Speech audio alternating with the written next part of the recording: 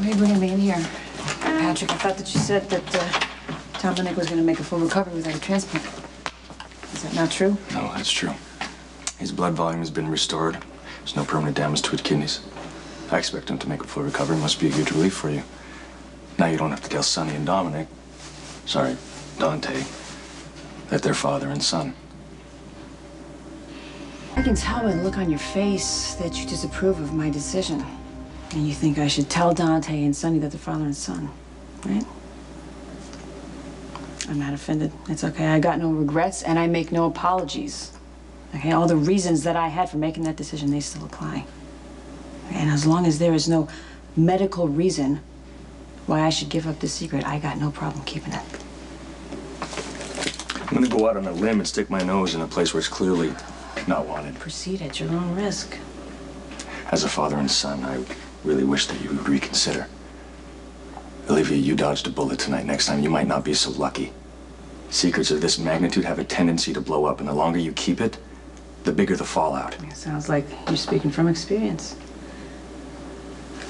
My father cheated on my mother, and he had a son, and I only found out about it, well, about a year ago now. I was furious at my father for not saying anything, and I resented my brother for even existing. Wow. Look, I'm obviously in no position to speak for your father, but I can say from experience that I'm sure he wasn't trying to hurt you or your brother. He was probably trying to protect you both the same way I'm trying to protect my son. Okay, see, here's the thing. My kid's father isn't a plumber or a stockbroker. He happens to be a gangster. And I don't want that world to reach out and touch my son in any way. It's a little late for that. Dante, in his dominant persona, is working for Sonny. They're already building a relationship, and it just grew by leaps and bounds because Dante jumped in front of a runaway car to save Morgan, ironically, his half-brother. Look, I have to trust that you're going to do what you think is best, but this secret is going to come out, and when it does, Dante and Sonny are both going to feel betrayed.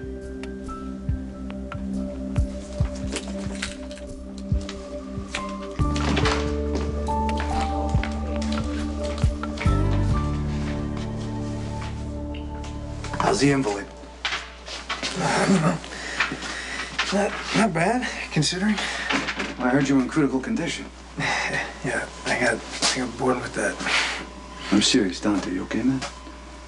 Yeah, I mean, I prefer not to have internal injuries and battered kidneys, but door number 2 is a transplant, so I'll take what I got. And what about the Corinthos boy that you played hero for? Yeah, the car never touched them.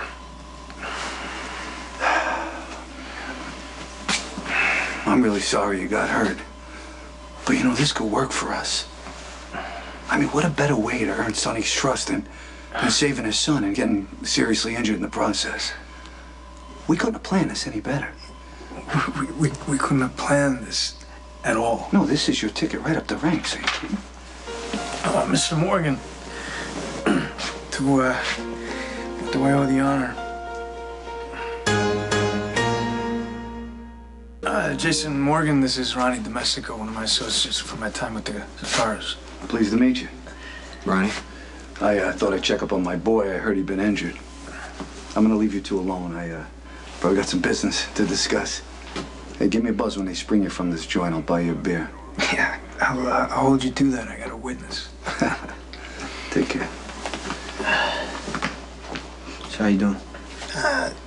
I've been better. I've been worse. I owe you for what you did. Morgan could be dead if you hadn't jumped in front of that car. Anyone would have done that. No, I don't think so. You know, my grandfather was actually behind the wheel. Wow. Oh, let's talk about our conflict of interest. What happened? Did he fall asleep? Heart attack. Oh, man. I'm sorry to hear that. But I guess you can't really fault the guy if his ticker gave out. Yeah, something's a little off. I don't know, maybe I'm just paranoid. That's a common thing in our line of work. Yeah. Listen, if you ever need anything in the future, don't hesitate to ask.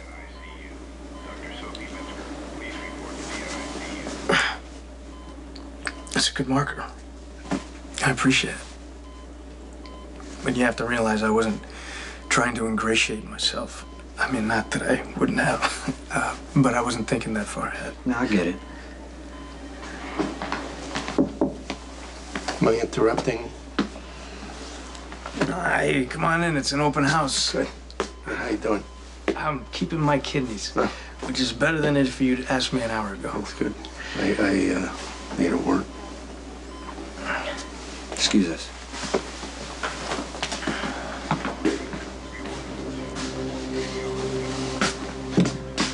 The Zacharra loyalists attacked again this afternoon. Yeah, Spinelli. He walked into an ambush. He'd have been shot if it hadn't been for the intervention of John Zacharra. He was shot for his trouble.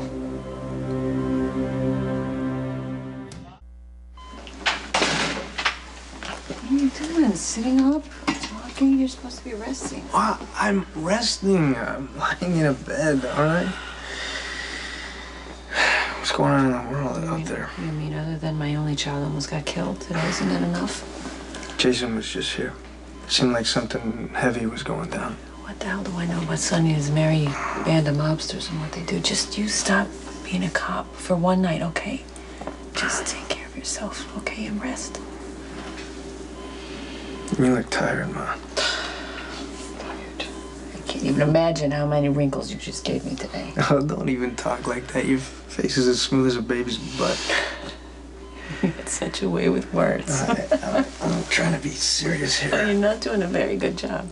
That's because you keep deflecting me. Well, because I don't want you to get upset, okay? Anything you got to say to me, you can wait, all right? No. Not this. Look, I realize you went through hell tonight, keeping quiet about being my mom. Not blowing my cover when you know that the only reason I'm here is to not only bust your ex-flame Sonny, but to take down Johnny in the process. My presence here is costing you a lot. And I want you to know that I'm at least aware of that.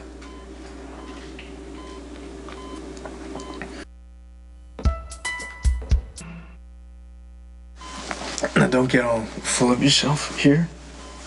I'm going to admit something. But please pay close attention because it won't happen very often. Well, this ought to be good. You were right about certain things. Okay. You care to elaborate on that? I knew you were going to say that. Okay.